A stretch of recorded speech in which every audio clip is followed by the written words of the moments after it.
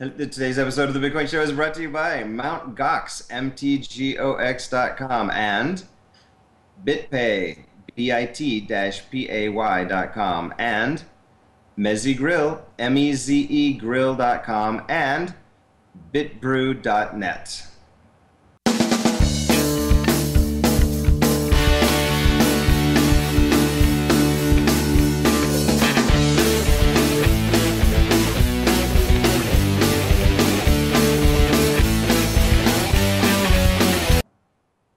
Hello everyone and welcome to the Bitcoin Show. Today I have a special surprise for you. I've been a little incommunicado lately, and that's because of this surprise. On the heels of the world's first Bitcoin conference and World Expo NYC, as you all know, it was an amazing time. We got to spend time with all the greatest Bitcoin minds, developers, people involved in Bitcoin at every level, from every walk of life, converged on New York City from all the continents of the planet. It was amazing energy. As you ask anyone who was there, it was just unbelievable. It was the most exciting conference I'd ever been to, and a lot of people said the same thing. Really exciting. Well, I decided to get on a plane and come to Tokyo. Why Tokyo? That's where I'm at, actually, Tokyo, Japan, right now. The reason is we want to shoot all week here in Tokyo, live on location, and we are going to experience Mt. Gox. We're going to take you to Mt. Gox headquarters. It's up on a mountain called Gox. It's amazing. I'm going to show you everything later. And anyway, we're going to tour Mt. Gox corporate offices, their headquarters here in Tokyo. And Roger Ver of Memory Dealers, memorydealers.com, which is one of the, I've given him a nickname, Bitcoin Jesus. You'll see more about that. Memory Dealers is like one of the largest retailers who accepts Bitcoin and promotes Bitcoin. He's a Bitcoin evangelist extraordinaire. We love Roger. And also, we're going to do all kinds of interesting things this week in Tokyo. We've got an appointment this evening, Tokyo time, with Hackerspace. Guys, the geeks from meetup.com at Hackerspace, and we're going to introduce them. We're going to do a little talk about Bitcoin and explain to them, and also get some feedback about what's happening here in the local community. And we've also already met some members of the local Bitcoin community and had some talks. So we're getting all that on tape, and we're going to piece it together into episodes. Really good stuff about what's happening in Japan and in Asia. In the world of Bitcoin. In addition to that, we're going to go to a Kabakupa, I think it said. Anyway, it's a Japanese nightclub. I'm not saying it right, for sure, but it's a Japanese nightclub, okay? And it's really popular venue in the evening in Japanese culture. And we have spoken to the owner of one, and he is willing to accept Bitcoin. So we are going to actually shoot the whole thing of us setting him up to accept Bitcoin. We might even meet one or two of the young ladies that work there. Exciting. So stay tuned for that this week. And also, you know, as you may know, a hurricane and an earthquake, New York City, where we live, and all in one week, and it was just the craziest thing. The earthquake actually happened while I was on the jet. The jet was, had already taxied to the runway, and there's shock absorbers and all that, and it was a very minor tremor, apparently, is what it felt like on the plane. I didn't even notice. I was probably moving around. But as a result, we had to taxi back to the gate and stay on the plane for an hour and a half and all that jazz. As you may know, they shut down all the airports, and it was a little bit, disconcerting. But they evacuated all the federal buildings, blah blah blah. I got a hold of Ed and everybody's fine, and everybody at the studio was fine. I was like, okay, fine, what a relief. An hour and a half later, we took off, and we ended up in, flying to Tokyo, and then a hurricane's coming. What? A hurricane is coming to New York City. So obviously this is really weird stuff, and everybody took the preparations and went to higher ground, and mandatory evacuations for a hurricane in New York. I mean, that's what you expect in Miami, is the weirdest thing. So anyway, thank God, everybody I know, as far as I know, is fine and safe and sound, and we didn't even have any flooding or anything. So thank goodness for that.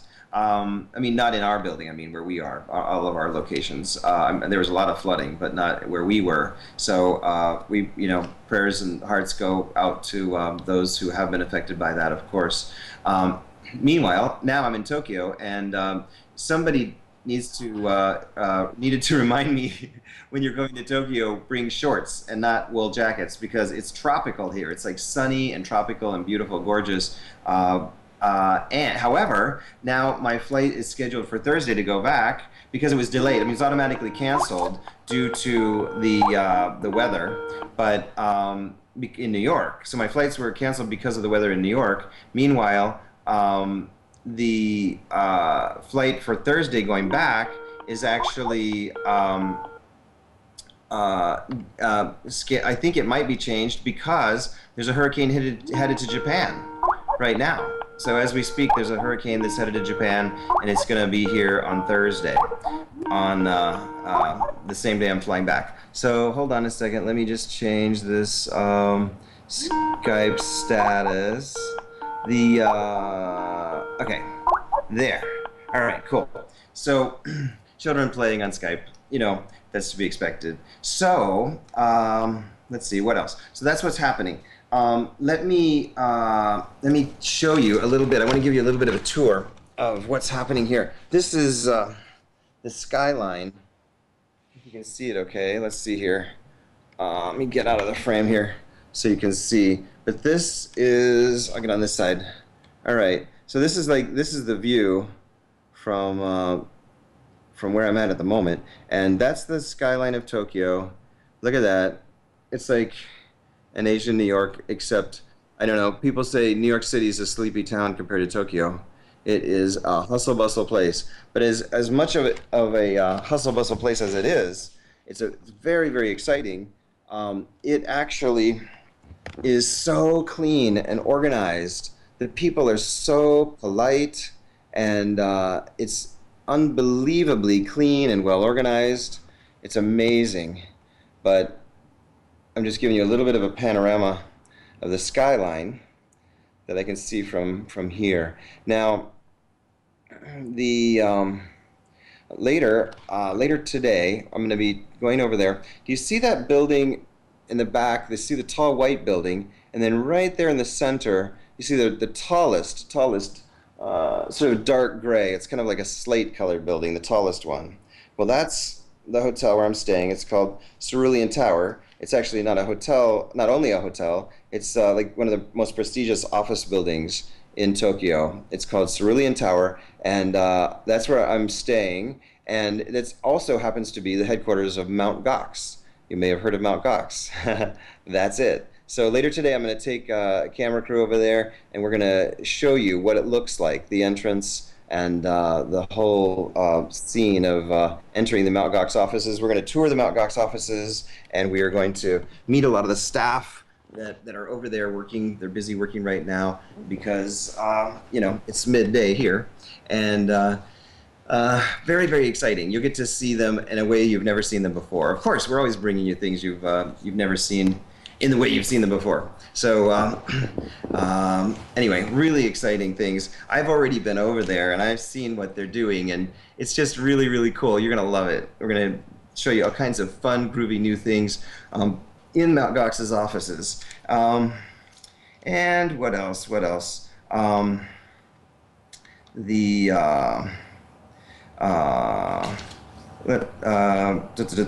else? What else? Oh, I wanted to announce that there are, we came up with, while I was here the other night, we were talking at dinner. I was talking with Roger Ver of MemoryDealers.com and some members of the local Bitcoin community. We all went out to this amazing tofu restaurant. It's like famous where they make tofu at the table. Really, really cool. And we didn't shoot the video for that because it was an intimate, dinner thing. But one of the ideas that we had come up with, we kind of all formulated this idea together. And that is that Bitcoin really needs to be associated with one of its most important uses, which it really is. Not only micro payments and zero processing fees, and the fact that there's no chargebacks and all those benefits.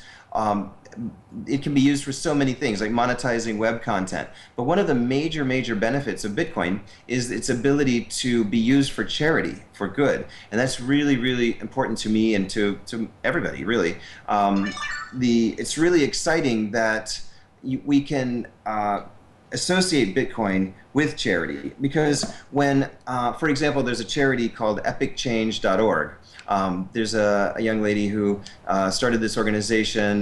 There was the whole story I'll tell later on other episodes, but the basic idea is in this little village in Tanzania, there are many orphans due to the AIDS epidemic there, and these orphans are cared for only for food and shelter, but they don't get any education at all. So a local woman there who sells chickens actually saved up her pennies and rented a little tiny shack and basically made a school.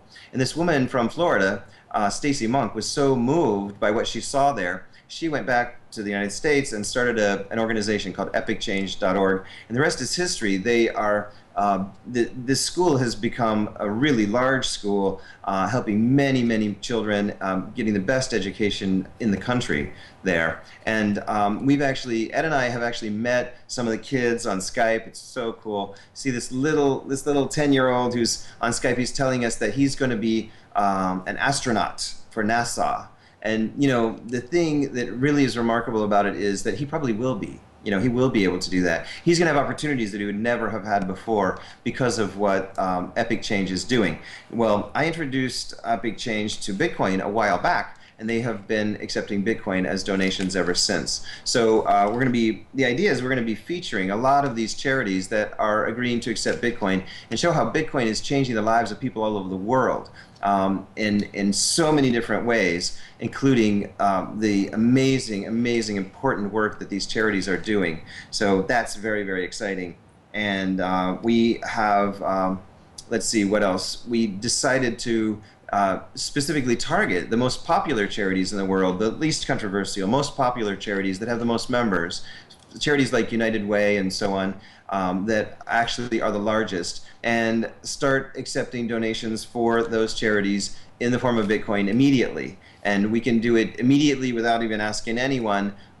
We've already published a Bitcoin address where I can hold those Bitcoins in escrow for that specific purpose, for United Way, for example, and Feed the Children, and so on. We're going to make a list of them, and I'll escrow those Bitcoins. They're going to be saved in a Box account with a YubiKey, so they'll be rock solid safe, and they will be used for that purpose. When the time comes, they'll be, you know, converted into dollars as necessary, and I'll just give a check personally to those charities from the Bitcoin community. And so that's very exciting. And then in the meantime, Roger Vera of Memory Dealers has pledged that, you know, we want to raise $10,000. He's going to donate the first $5,000 right off the bat, and basically matching funds. So, you know, dollar for dollar. So if you donate $1, he'll donate, or you donate a Bitcoin, whatever. I guess it's in dollars. We're measuring it. But if you donate $1, he donates $1. So he's going to match that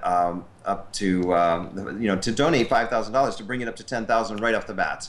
And then people are stepping up. And you know, Tony and Steven over at bit-pay.com have said that they will help these charities, that if they're, you know, an official charity, according to their tax guidelines, whatever, then they will give them no charge processing using bit-pay. So it's a no-brainer. They can just put a little button on their website, and you can, we'll talk them into it. You know, we're going to get these guys to do it. There's no reason not to, because they put this widget on there for bit-pay. People can pay in Bitcoin, and boom, US dollars are deposited into their account with, you know, direct deposited into their account the next day. So it's really simple, and we're going to assist them in doing that. And we're going to feature many episodes of the Bitcoin Show on a regular basis in the process of setting these charities up. And as the largest charities begin to adopt this, of course, those will be case studies that will, you know, if we get United Way and Feed the Children, hello, every charity on the planet's going to go, yeah, me too, I'll take some money. And why not? There's absolutely no downside. And the beautiful thing about it for every human being is that Bitcoin will be associated with charity and giving, which is what it's about. I mean, the fact is, I'll admit, you know, I knew about EpicChange, and I was so moved by what they're doing But the truth is, I had never donated any money to them. But when they started accepting Bitcoin, I started making donations via Bitcoin. Why? Because it's just so easy. It's absolutely easy. You don't have to mess with PayPal and credit cards and all that stuff. You just donate Bitcoins. And it's fun to do it. It's instantaneous. And it's real money. And there are no fees. And, I mean, to pay a fee of $1.35 to send a nickel to a charity is absolutely absurd. It's not even, it's just immoral, really, to give that kind of money to the banking industry when you really intend it to go to the charity. If I donate a nickel to Epic Change, a nickel goes to Epic Change, and it costs me a nickel. And that's the way it should be, whether it's 5 pennies, $5, $5 million, whatever it is. So we're really, really excited about that.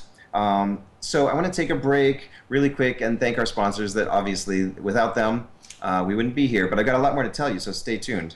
But again, I want to thank Mt. Gox. Mt. Gox obviously is the reason we're here in Tokyo. One of the main reasons. Mt. Gox is the exchange site, the premier exchange site. They have something like in the about 90% market share. I don't know, it fluctuates, but they're definitely the big guys that have been around the longest.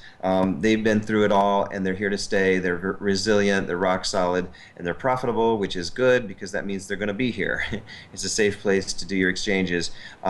And because they have the best market share right now, you're going to get the best price when you buy or sell Bitcoins for US dollars. However, not just US dollars. We're going to, like I say, we're going to be taping later today. We're going to be making some major announcements about the new currencies that they're going to be trading in.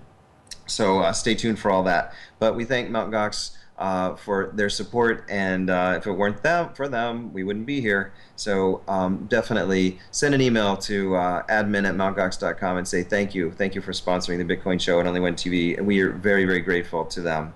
And BitPay, bit-pay.com. They call it BitPay, but I always say bit-pay.com because I don't want you to go to the wrong website. BitPay is the most amazing, cool tool. We thank them also for sponsoring us, obviously, but they are making it so easy for anyone to accept Bitcoin. Whether you have a simple blog or a simple website, you do not have to be technical. I mean, even I could do it. You just go into your WordPress or your website or whatever the heck it is. If you know how to paste in a little blob of HTML, you can do this, and you can create an item or many items on your website that are for sale with a shopping cart that accepts Bitcoin. And it's brilliantly easy. It's just an absolute no-brainer. It's easier than setting up an email account, really. And then in the end, of course, if you are an e-commerce pro and you already have a website and you already have a shopping cart solution, well, of course, BitPay integrates into all the major shopping cart solutions, and they're in the process of adding more. They're doing massive development very quickly to integrate it into all the major shopping carts. So that's bit-pay.com. Check it out and sign up for their service. And they for a very small fee, they make it absolutely a no-brainer, super easy to start accepting Bitcoin right away, immediately. So we're really grateful to BitPay, and not to mention that they've announced that they're going to support us in this promotion of Bitcoin donations to charity, and they're charging zero fees for any charity. So we're very grateful for that and for them as great members of the Bitcoin community, and of course supporting the Bitcoin Show and Only One TV. So thanks, BitPay. Check them out. They're a brilliant solution. Everyone was very impressed by BitPay at the conference. And Mezzi Grill. Obviously, Mezzi Grill, the world's first restaurant to accept Bitcoin, they're going to go down forever. No one else can ever say that they were the world's first restaurant to accept Bitcoin. But that's not the only reason we eat there a couple times a week. It's because their food is amazing. So, whenever you're in New York, whether you live in New York, you're passing through New York, be sure to visit Mezzi Grill. They're only 3 blocks south of Columbus Circle, the very famous place called Columbus Circle. It's in the southwest corner of Times Square. And so when you're going to definitely see Columbus Circle if you visit New York. Just remember, go 3 blocks south and you can visit the world's first restaurant that accepts Bitcoin, Mezzi Grill. They have amazing, authentic Mediterranean food, and it's really nice in a comfortable, casual atmosphere, and extremely affordable for Manhattan. It's amazingly affordable for healthy food. But that's not all. Mezzi Grill is now offering franchise opportunities worldwide. So they're kind of like about an upscale Chipotle, except it's not Mexican food, it's Mediterranean food. So it's much healthier food, and it's a little bit more upscale than Chipotle, but it's sort of that style, so that it's for casual dining, breakfast, lunch, and dinner. So if you want to have your own Mezzi Grill, get a load of this. You can start your own Mezzi Grill. Franchise opportunities are available worldwide. So just email bitcoin@mezzigrill.com and ask about franchise opportunities there.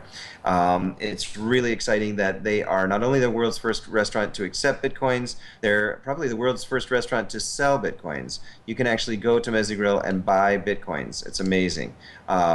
It's, you know, in the future, of course, this will be everyday thing, but right now it's amazing. They're the world's first restaurant that also sells Bitcoins. So they charge a 6% fee, and it's $1,000 per person per day limit, but check out Mezzi Grill. Not only for the food, but also because they accept Bitcoin, also because they sell Bitcoin, and also because you can open a Mezzi Grill in your city.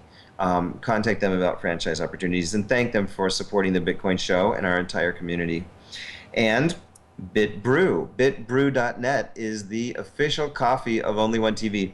And this actually was a true statement even before they became a sponsor. Way back when, in the early days, Ed found them. I don't even know how he found them. He's just always Googling things. And he found this BitBrew, and I didn't even know it. He didn't tell me about it, but he ordered several pounds of their coffee. And when it came, he was really happy, which is unusual because Ed is really, really picky. If you know him, you know what I mean. He's a real finicky frugal, what am I trying to say? Frugal, finicky, and hard to please.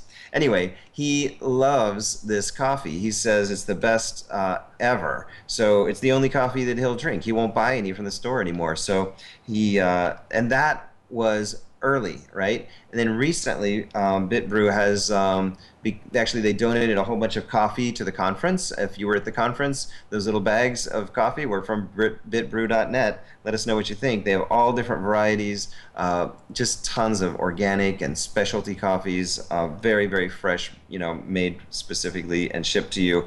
And they accept Bitcoins. I think they accept only Bitcoins, but the prices are definitely denominated in Bitcoins. So and they're locked in. So we really thank them for sponsoring the Bitcoin show as our new sponsors. It's bitbrew.net, not bitbrew.com. Bitbrew.net, bitbrew.net. So thank them for becoming sponsors of the Bitcoin show. We really appreciate them.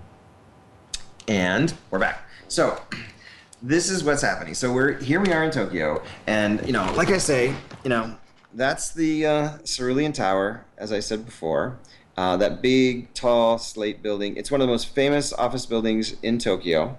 And we're going to go over there later today. We're going to do, I have a camera crew, and we're going to tape a whole bunch of stuff and show you exactly what it looks like. And it's trust me, it's super, super impressive. Mt. Gox is super impressive in many, many ways. So really exciting stuff happening there. Let's see, a couple other quick things I want to update you with. And again, I'm sorry that I've been incommunicado, and you know, our flaky broadcasting schedule. It's challenging. We're doing so many things, and I'm probably going to stop saying that we're going to shoot shows live every afternoon at 2 p.m. because I don't want to disappoint people that hang out and wait for us to broadcast live. I really am hearing you about that. I want to make sure that, you know, we don't disappoint. So I'm probably going to change it so that we don't have a fixed broadcast schedule, that we'll do as many as we can in the most timely way we can, and we'll just put them up there as soon as we do. We'll tweet and broadcast about the fact that the shows are there and available as soon as they are, instead of focusing on watching live, because the most important thing is that we get it done and bring you excellent shows and excellent content, and that that it's there, that it's done. It's because sometimes we can do 3-4 shows in a day if there's breaking news or if there's lots of things happening, and other times, you know, we might skip a day because there's too much going on, like the conference. You know, it was really hard to tape during a conference, during a hurricane, during a flight to Tokyo, all kinds of things like that. But we've got lots of surprises coming up in store for you. We are gonna do a little bit more of traveling on the road like this, like we're doing this week in Tokyo. So stay tuned for that. Also, I wanted to tell you, this is kind of a news front issue with that affects everyone in the Bitcoin community. And that is up until now, or up until I guess recently in the last month or so, the hardcore Bitcoin community, kind of the focal point of it, of communication, has been the online forums for Bitcoin. But unfortunately, as of really a couple months ago, they've just degraded and degraded. And it's not that there's a problem with the people there; it's just a problem with certain elements of, there's like this large group of organized, very well organized, like 13-year-old hackers is really what I call them. Just 13-year-olds who have nothing but time on their hands, and they just want to, they're anti-Bitcoin. And so they go in and pretend like they're adults, and they pretend like they have a viewpoint, which they don't even have. They just want to cause trouble and stir up muck, criticize and bash everybody and everything, and it's just degraded to a little junior high school, food fight. It's just nastiness and really, really ugly. So pretty much everybody who's really important in Bitcoin has stopped using the forums, sadly. That's kind of the flip side of free speech. There's the other side of the coin. Free speech is a wonderful thing. At the same time, it just leaves it wide open to this sort of vandalism. So the forums have become just nothing but vandalism. It's just like graffiti everywhere, basically. Almost every post is graffiti and causing trouble intentionally. So it's a real sad day in a way, because the forum is so important, and so it has been so important until now as a way for the community to stay together and to keep informed and so on. We can only hope that these children will get bored and move on. But in the meantime, the way the community has responded is many ways. There are the core key people in Bitcoin project and all that long ago have lost any interest in the forum because of this issue, and so they have created their own private mailing lists. So there are lots of people, and that's what more and more is happening, is private mailing lists where, if you're a real serious adult who wants to discuss Bitcoin, they'll basically whitelist you and include you in their mailing list. So now it's kind of like a hurricane that's spun off into all these, instead of one big forum now, it's many, many, many private mailing lists for different groups, developers, e-commerce people, all different kinds of things. So I'm on almost all of those mailing lists, and that's kind of what the forums have spun into. First of all, it's just too much volume anyway, because there are just thousands of messages. You couldn't possibly keep up with them all, even if they are legitimate messages. And that was the first problem that we had. But then now with this just utter vandalism, the destruction of the intent of the forum, it's become unusable, and it's really sad. So anyway, that's what's happening. People are creating private mailing lists. We have our own, and I invite you to join it. The easiest URL, it's based on Google Groups, because Google Groups makes it very, very easy to block these types of people. You can only participate if you have a Google account, and so you can't just join and create 200 Google accounts for the intention of vandalism. Google handles that for us, so that makes it really easy. And then every single message that's posted is personally reviewed by me before anyone can see it. So it's super highly moderated, so you're going to get really good quality content. And that's tinyurl, I don't know if you want to have time to put it in the lower third, but it's tinyurl.com/BitcoinPeople. So it's just, the website is, the URL is tinyurl.com/BitcoinPeople. tinyurl.com/BitcoinPeople. And I didn't warn those guys in the studio, but if you get a chance, they can update it in the lower third. But either way, it's tinyurl.com/BitcoinPeople, and you can just sign up with your Google account and be on a good quality mailing list for Bitcoin discussion. And so in the meantime, yeah, you will probably not see me in the actual Bitcoin.org forums anymore for that reason. And also, of course, I have to say, all of the, I spoke out in the forum against this vandalism, saying exactly what I'm saying now, that it's a really sad day for Bitcoin when these anti-Bitcoin, they're basically Bitcoin haters, are completely vandalizing and destroying the forum. And of course, I'm pretty outspoken. I spoke out about it, and of course, because I spoke out about it, I am now their target. So they're trying to attack me every way they can, and so they're spreading all kinds of nonsense about me. So all these accusations that you'll read about me, obviously 100% false. So that's it. Just wanted to give you an update about that. So that's that's what I suggest as an alternative is private whitelisted mailing lists and other ways. Of course, the Bitcoin show, that's what we're here for, and we want to be a centerpiece in the Bitcoin community and bringing you what's important, what's interesting. Definitely email us at bitcoin@onlyoneTV.com and give us your feedback about the show. We're always interested to hear from the actual Bitcoin community and audience, and hear what you want to hear about, what your thoughts are. So we want to always remain a center focal point for the Bitcoin community. That's what we're here for. And let's see. So I guess that's about it. That's enough for now. We're going to actually wrap it up here, pack up our tripod and our cameras and stuff, and we're going to go over to the Cerulean Tower and do a bunch of shooting at Mt. Gox. So stay tuned. That'll be the next episode of the Bitcoin Show. We'll talk to you soon. Take care. Ciao.